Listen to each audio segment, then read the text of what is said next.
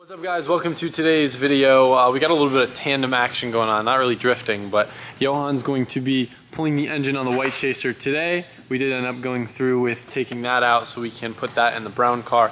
While that's going on, I want to try to get a little bit more done on the R34. So I'm going to start laying out my kind of an arrangement of arms and everything and figure out what's missing, what I need powder coated, what I'm going to get vapor honed so that way I can get all that stuff sorted and get the front subframe put back together. So once I get the engine back, that's one thing that I don't have to worry about. So I'm going to start doing that now.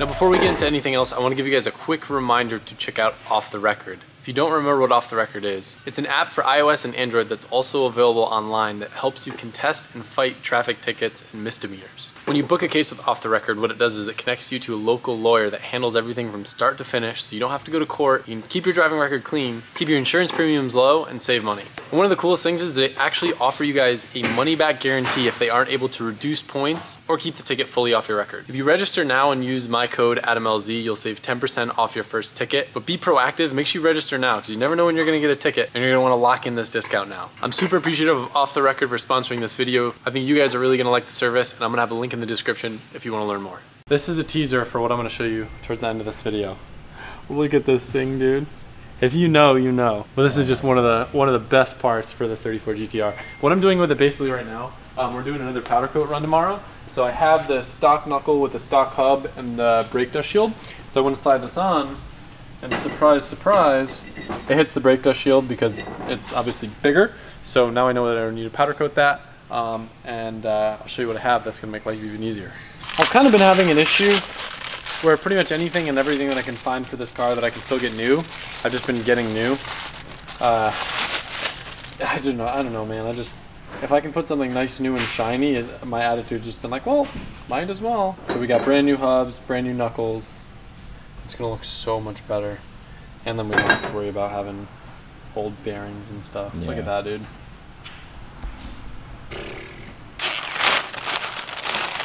The little things. Johan thinks I'm crazy. Oh, dude. I don't envy you at all for that. I'm looking for like Mark IV's rack and drive stuff and I can't find it. It's like, I would like to buy that brand new. Just the little things like having brand new writing? Yeah, brand new. That's Dan at Terra Firma. Huh? That's a shout out to Dan at Terra Firma. Oh my god. Look at that, dude. Everything. Window switch. Wow. I mean, I get it though, for sure. Yeah. It is like... Might as well make everything in the interior look new. Yeah. The thing is, like, the things that I do find for my car that are brand new, or like you find for these cars that are brand new, they're not crazy expensive where like people will not buy them. Yeah. I will buy even, you know, things like that are not that expensive. Yeah. No, I think even that was like maybe like 35 or 40 bucks. Right. But the thing is, if what happens to the Mark IV Supra happens to these cars, which kind of already is happening in Japan, some dude just goes and buys up all the remaining inventory and triples the prices. Yeah. And then everyone gets screwed. So I'm kind of at an advantage building this car now versus people that are going to be building them 4 or 5 years down the road once there's like a monopoly on all the inventory for parts for these cars. Yeah.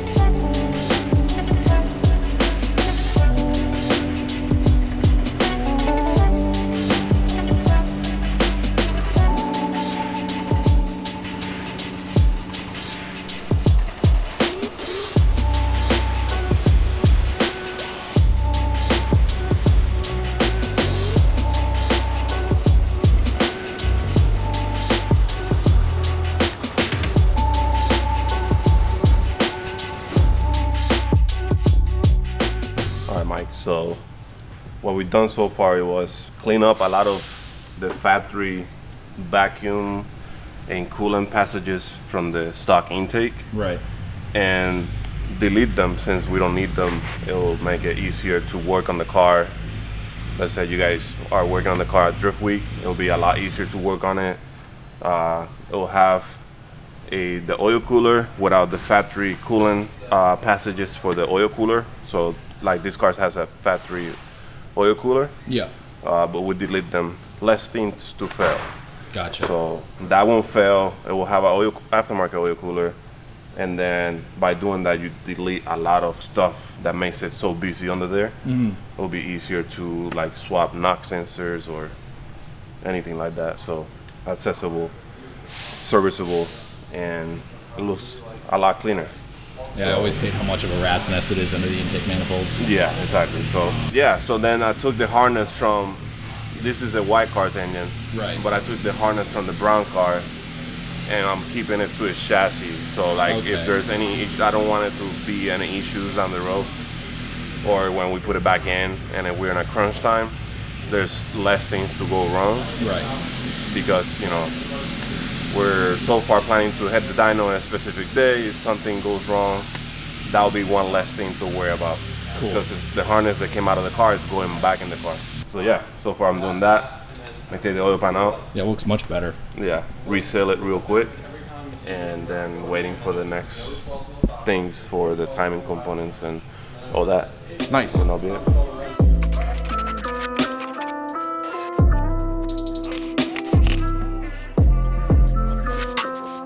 Alright, so when we took the oil pan off, I wasn't counting for this to come out like the way it is. That's Hershey's chocolate syrup, bro. Huh? That's Hershey's chocolate syrup. That's not good. You been melting chocolate syrup in your engines? It's weird because I felt like this engine was like the healthiest 1J I ever had. Like it ran the best. It just was the peppiest. Well, it's the crustiest, and I mean, but definitely didn't see many oil changes. Well, So- it helps seal the piston rings better when there's all the sludge. Oh, okay. More compression. Yep. Yep. But yeah. Oh my God. Dude, That's bad. You need to change your oil, people. Ugh. That's bad.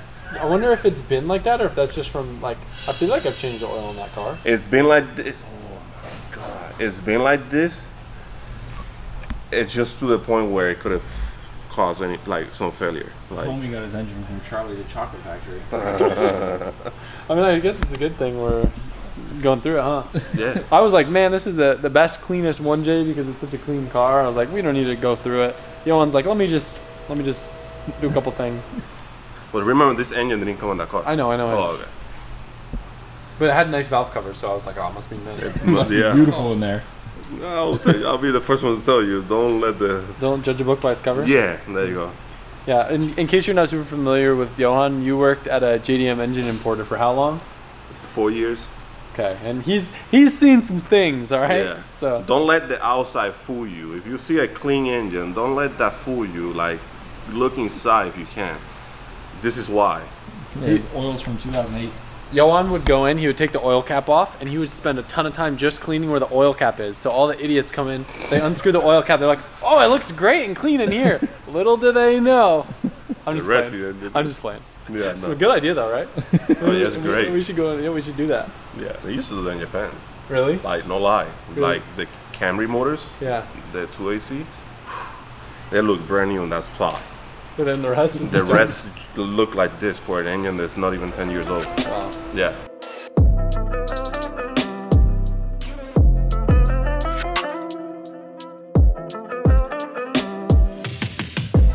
So we were changing the timing belt regardless, the timing belt. But I was just looking over the engine and I found that. So we weren't sure if it was changed prior or not. So we went ahead and still made the decision to change it. And then I just like doing a visual over everything. And that's what I found. Crazy. Crazy, I didn't see it when it was in the car. But yeah, change the timing belts. Look at what we're taking today. Good old Evo is back in business and back in the picture. I love this thing so much, and it's actually very nice overcast day in Florida where it's not too bright or hot or sunny. So we're gonna go have some fun.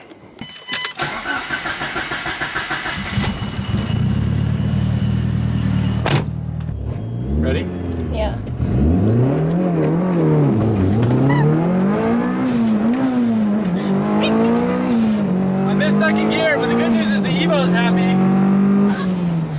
Oh, stop sign. Sorry about all your stuff in the backseat. Yeah, everything I'm flying for.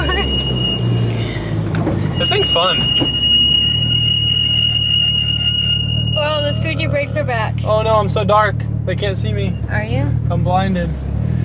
What's crazy is, it was such a dumb little problem that like messed this car up and took it out. I don't remember if we fully like went into detail to what happened. So when we get to the warehouse, I'll show you guys.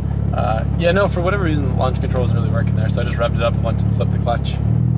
I hate this clutch anyway, so I don't feel bad slipping it. You just want to destroy it. Yeah, but I can't because it's a freaking 3,000 horsepower clutch. It makes it so hard to drive smooth. Take a look on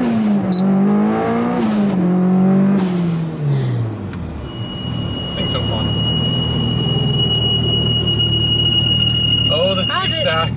It was not that bad. Well, it's 'cause Really, we- you're getting them some heat in them? Yeah, but once you start to go fast, that's when they start to squeak. Oh, okay. Yeah. Yeah, you're right. I was driving. So. Yeah, she was like, she doesn't use the brakes. No, I don't need them. So I don't, like I said, I don't remember what was explained in videos and what wasn't, but there's basically this little thing here that we noticed was broken on my car and had been broken for some time. And now we know that this is, it like acts as noise reduction in regard to the RPM signal. What that necessarily does, I still don't know for sure, but our theory is it had been broken for a while, so I don't think it had to do with it being broken. But driving it, there's a very strong possibility that the wire is shorted on the block, because it didn't happen until I made a pull. So it's like it had some sort of short and it fried the crank trigger. And what's annoying is on this motor, you have to take apart all the timing stuff, all the covers, all the pulleys, just to get to the crank sensor. So if you ever have any issues in regards to these little things, even though they look dumb, it could result in having to take apart half your motor. So definitely be mindful of that. I sold one off the other car for now. And now this thing's good as new, thanks to Johan.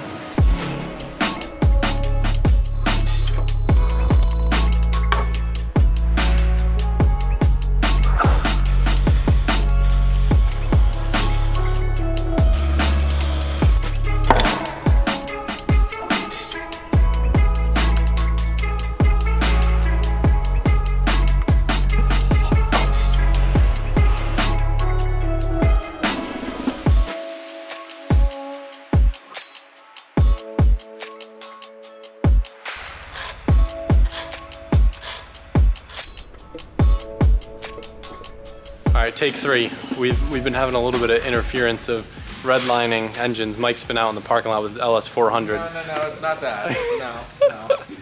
So what we're about to do is something that I haven't documented in videos before. It's something that we did on my SR way back in the day, but I believe the machine shop actually helped us with it. So this right here in my hand is a degree wheel.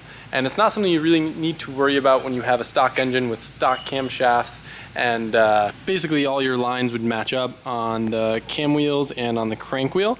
And now that we've introduced a new variable, the BC 264 cams, I'm actually putting a BC cam gear on here so we can check to make sure everything is in sync. There's no sort of variances due to tolerances or whatever that could result in, you know, maybe as much as a degree off, whether it be advanced or retarded on the exhaust cam, because the intake cam on the 1J is the VVTi one, so we can't really do anything with that. So this will tell us if we might want to make any adjustments on the dyno. A lot of people just mess with the cam gear on the dyno because they don't have the ability to fit a proper like degree wheel on the car while it's in the engine bay. So we're gonna do that now, figure out if it's right on the money, if it's a little bit off. So when we're on the dyno, Freddie's tuning it, we can make adjustments and see what that does for us.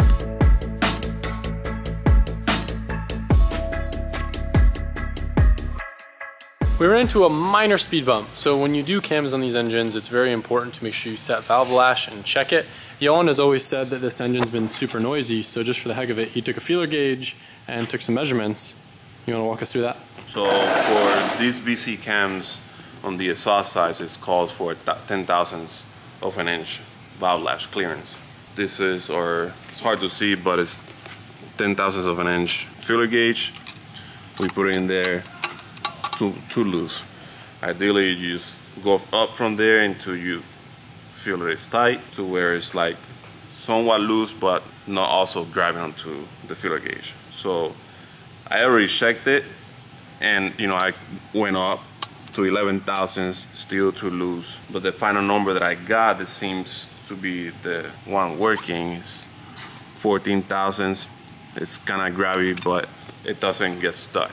Like, it lets me slide it in. Just for the hell of it, we'll try 15 thousandths of an inch, and that won't let me go in. So this bucket slash valve latch is off by 4 thousandths of an inch on that bucket. The rest we haven't measured yet. I'm sure they'll be off, but judging by that one, they'll probably be off. We'll just have to measure each one and see how much they're off. But just that one alone right there tells us it's off, and then everything else is gonna throw it off from there. So in addition to making the valve train more noisy, would that make it more likely that I could throw a bucket or? So you have more clearance, so yeah, that if you have valve float and the bucket, the shim is not secured to the bucket, there's nothing really physically holding the shim to the bucket other than the proper clearance from the cam to the shim. So if there's a lot of clearance between the two and you have valve flow, that's when the shims tend to come off the bucket and then destroy everything in there. We don't want that. Yeah, so it's 4 thousandths off. The shims are pretty thick, but they all vary within size. Before we move on to anything else forward, like degreeing the cam, that has to be done. Every time you do install aftermarket cams, you want to do that to make sure you're set and it's within spec. Intake size 8 thousandths and exhaust size 10 thousandths and 8 thousandths for intake. Each cam manufacturers have different specs, but they all should be within the same range. So before we can do anything with degreeing it, that's something we're gonna have to address, which you guys won't see in this video, and that'll probably resume into tomorrow. So that's kind of where we're at right now. I'd say it's a bummer, but we have time, and you know, we want to do it right moving forward and not keep, for lack of a better word, half-assing stuff and causing issues. We got the tools. We somewhat are learning on the way we go. So if we could do it right and just get them all squared away, then that would be the best. I guess the only other real exciting update I can give you guys, this FD right here, even though the plan isn't to keep the LS, I'm gonna bring it over to the dyno when we tune the Chaser with the new engine, which will be later this week. And it'll be interesting to see what Freddie can do with it, because I'm convinced it's running super rich right now, so it might have another 50 wheel left in it. I'm curious also, I don't know much about LS's. I know the LS3 should be somewhere in the 400s range, but I'm curious to see what it makes and what that curve looks like compared to all the turbo cars we're used to. So you can look forward to that if you want to say that that's something you're looking forward to. But other than that, just kind of a chill video. I've been kind of stuck at the house a little bit more than normal, just getting caught up on a lot of back end stuff. So I've been able to be in the shop as much as I want, but hopefully that'll change moving into later this week. So appreciate you guys watching this video. Hope you enjoyed it. I'll see you soon.